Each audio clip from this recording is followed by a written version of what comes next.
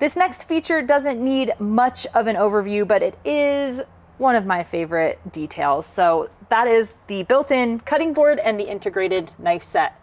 So this cutting board is held in with magnets. You simply pull out the cutting board, place it down on your countertop, and it's ready to be used.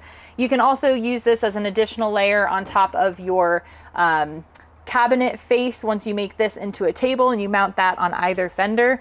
If you don't want to get the backside of this dirty, you can put the cutting board down on that side, which is a really great way to do it as well.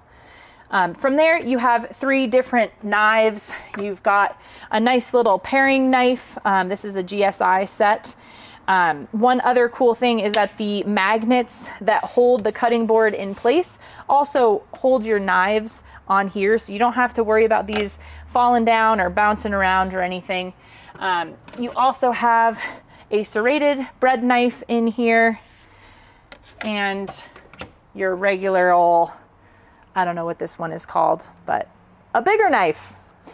We've used these knife sets for years and they've served us really well.